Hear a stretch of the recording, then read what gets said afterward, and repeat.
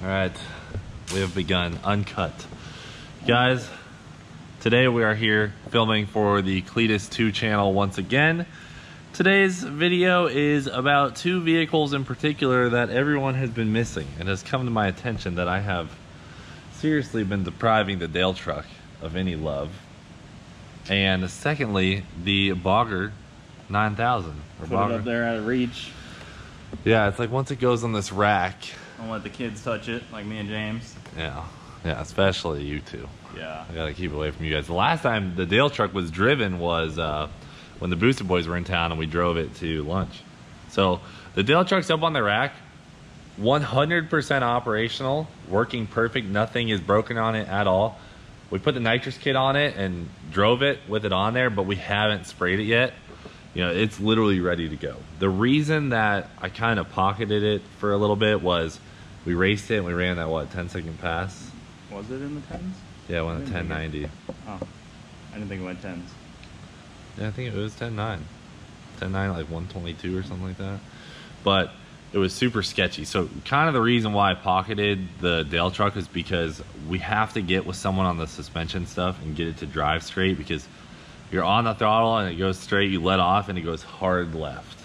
All the brakes need to be rebuilt on it. It's just been one of those things that before we started the nitrous stuff, before we like got out with the nitrous stuff, you know, dyno is one thing, but once we got to the track, I wanted to make sure it's straight. So I really just got to get that going. Once that is done, we can bring the Dale truck back out, race it, do whatever we want with it, but we got to get the chassis straight. Yeah, that's kind of key to drag racing chassis. Yeah, and especially that thing, it has a very adjustable chassis. A lot of different ways that thing can work. So well, the whole chassis is designed to turn left. Yeah. So doesn't like right turns. Yeah, we're trying to basically drag race a truck designed to turn left, which is awesome, but I want to do stuff like take it to Daytona and actually turn left. We just got to get to that point. So we're super busy right now, obviously, with you know, the Camaro and all that stuff going on right now. But there's your update on the Dale truck. That's why it's been gone. I'd love to put it on the dyno sooner or later and do the nitrous hits, you know, make a ton of power. It's easily going to make 1,000 horsepower.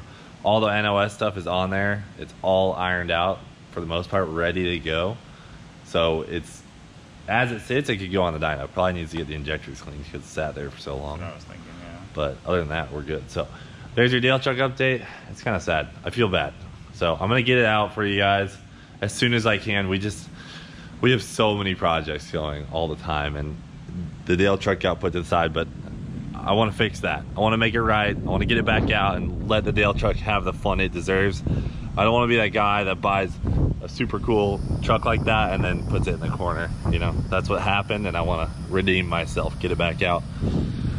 So then over here, got the squints out, it's bright. Yeah, dude, I got the safety squints going. We got the Mini Bogger 3000. This thing has more problems than yeah, it's got a lot of problems. So the first time we went and bogged it, you know, obviously went underwater, it was totally fine. Second time, went under, totally fine. Third time, we brought it back here and we let it just do its normal dry out, and you can see the flex seal.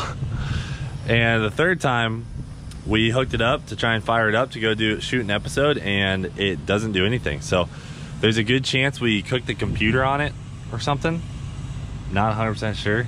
Just needs to rewire. Yeah, I mean, there's wiring problems to start with, so.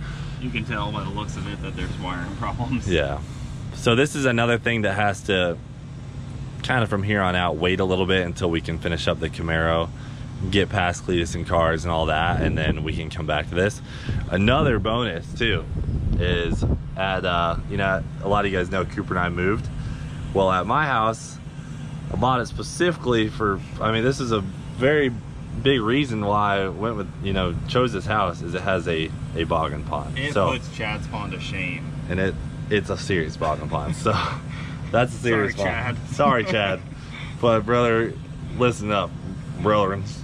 When we go bogging deep next time, we are going bogging deep. Oh.